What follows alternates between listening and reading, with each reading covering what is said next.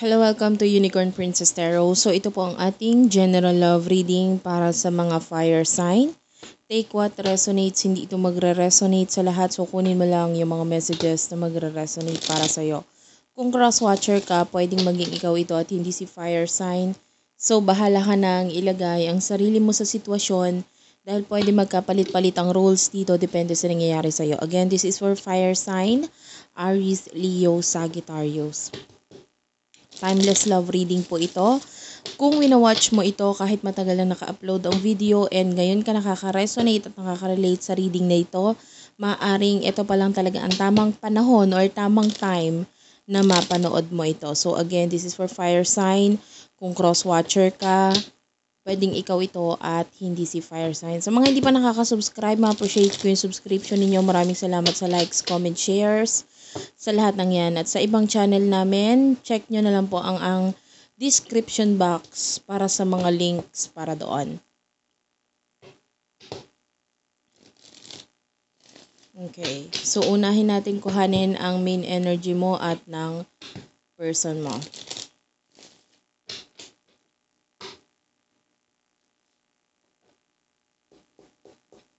Okay.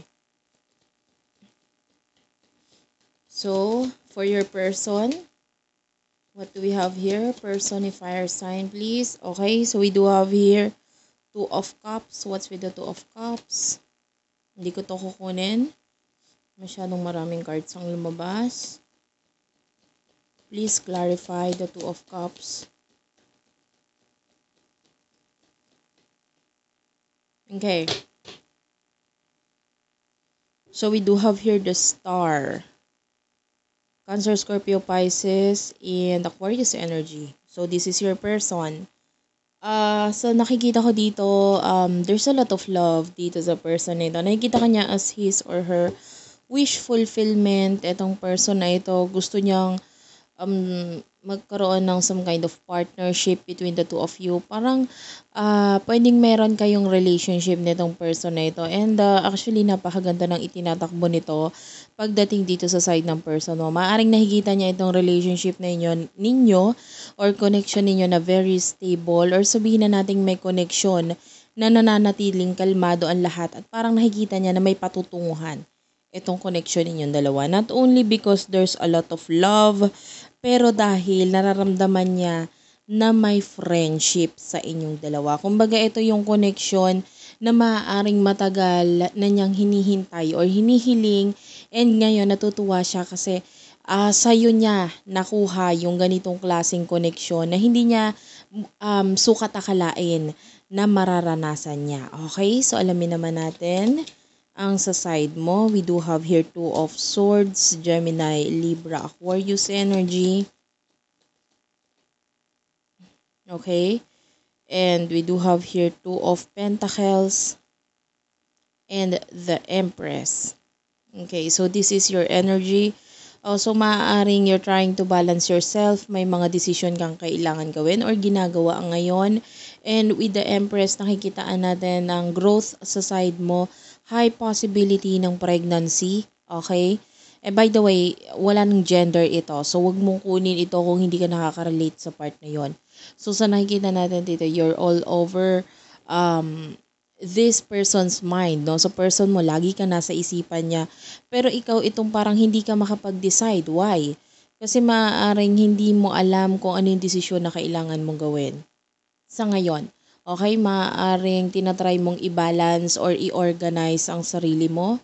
Maaaring ngayon ay parang feeling mo wala ka munang pakialam pagdating dito sa connection na ito. Maaaring meron kang mga pina-priority. And yeah, meron kang mga dinidecide or mga desisyon na kailangan gawin or iniisip na gawain. Okay? So, alamin natin kung ano yung emotions ng person mo. Kung ano, unahin natin kung ano nasa mind niya, nasa isipan niya. Okay, so we do have here the Temperance card and the Four of Swords, Gemini, Libra, Aquarius, and Sagittarius energy. One more card. And Page of Pentacles, Taurus, Virgo, Capricorn. Alam mo, hindi lang nagsasalita tong person nito. Maaaring nananatili sa kanya yung maghintay na lang, no? Mayroon siya mga insecurities.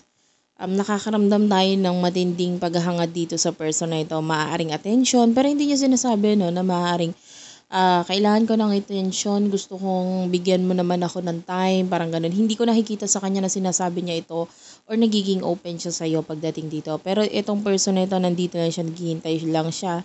Pero maaaring nararamdaman niya na parang dumidistansya ka na, no, sa side mo, okay? Nararamdaman niya ito, nakikita niya ito, pero parang hindi siya nagpapapekto dito kasi masaya nga siya eh, mahal ka niya at ikaw yung gusto niya. Nakikita niya ikaw yung someone na makakasama niya, na marami kayong pangarap or maraming goals and achievements kayong mabubuo basta ikaw yung kasama niya. So, pwedeng may relationship kayo nitong person na to or connection na some kind of family connection na nakukuha ko dito. Yung iba sa inyo talagang close. Kung wala pa kayo relationship, itong person na ito parang nararamdaman niya na ikaw na. Parang ganon. And although ganon yung pakiramdam ng person mo, nararamdaman din niya yung emotions or nakukuha niya yung connection ninyo na parang may pagdududa siya sa kung ano man yung nararamdaman mo. Okay? So, alamin natin kung ano naman yung sa side mo. Hindi ko to kukunin, pero meron ditong the Hermit, could be dealing with the Virgo. So, ano yung nasa thoughts mo regarding your person? Okay, so we do have here the Tower and the Death card. Okay, so maaaring ganito, no? Maaaring gusto mo nang i-end or iniisip mong i-end, tapusin ang connection kung relationship, maaaring iniisip mo na makipag-break sa person na ito. Some kind of separation to end a relationship or end a connection with your person. Nakikita yun ng person mo. Alam niya yon. And maaaring naghihintay lang siya. Sa totoo lang, mahal ka niya, gusto ka niya. Gusto niya ng mas matinding connection sa inyong dalawa. Pero nakikita niya rin ito na parang tinatry mong i-separate ang sarili mo. Maaaring tinatry mong dumistansya. Pero hindi niya, maaaring naghihintay siya na kusang loob mong sabihin ito. Alam mo yon, yung tipong, ayoko mag-isip kasi gusto kita, mahal kita. Ayoko mag-isip ng kung ano-ano.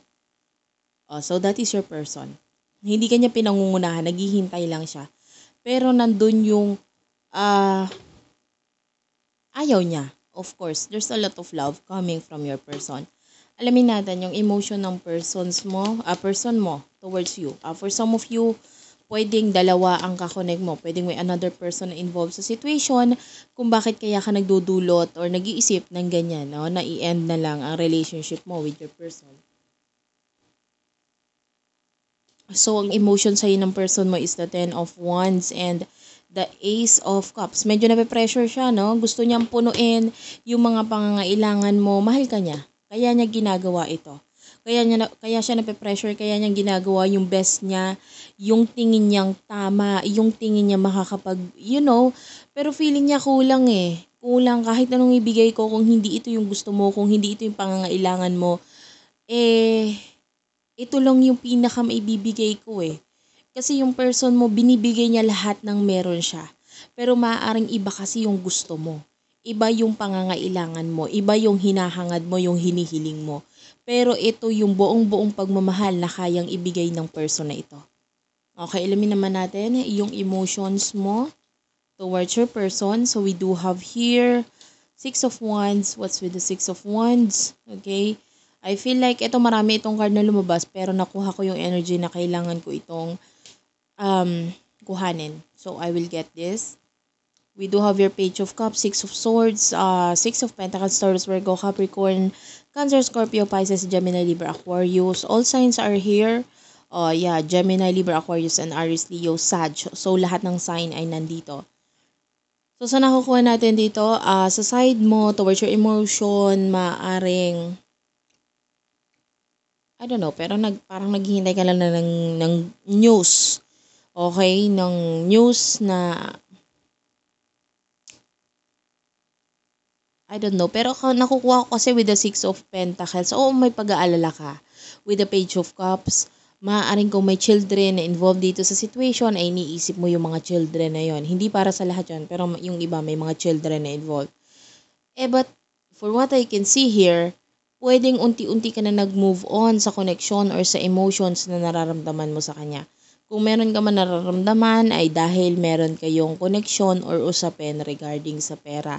So maaaring nagmamahal ka pero mas matindi or mas nauuna yung pagmamahal mo sa mga taong importante sa'yo na sinabi ko na nga kanina, pwedeng yung mga children dito kung may children involved. Pero pagdating sa kanya, maaaring hindi yun yung priority mo. Okay, mas priority mo is like yung pera mo, yung finances, kung paano mag-grow, etc. etc. Okay, mutual energy. Okay. Sabi ko sa inyo, pwedeng magkapalit-palit ang roles ha. Pwedeng ang side mo ay ito at yung person mo yung nasa kanan. Okay.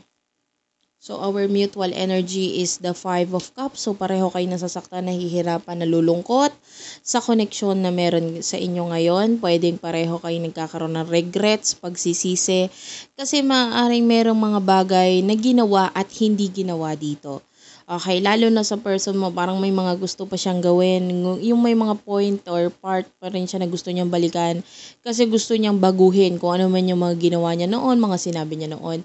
And maaaring baka sakaling iba yung kalabasan noong mararamdaman mo ngayon. Yung tipong gusto ko ng magandang resulta. Okay, this is your person na parang gusto ko ng magandang resulta pero pwede mong balikan ko yung nakaraan. Balikan natin yung nakaraan.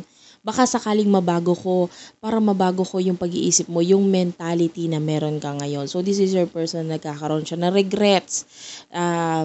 Medyo nahihiya nga siya. Medyo nahihiya siya kasi maaring hindi naging maayos, hindi naging organized ang buhay niya. Yun nga, yung meron siyang mga gusto pang ibigay sa'yo kasi yun ang pangangailangan mo.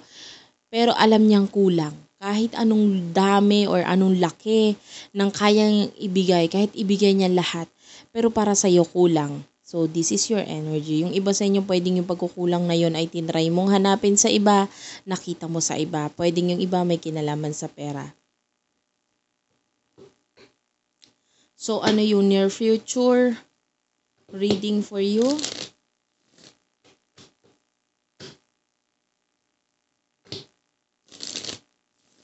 Ano yung possible mangyari in the near future? Action na pwedeng gawin in the near future. Please, Spirit guides, angel guides. Thank you.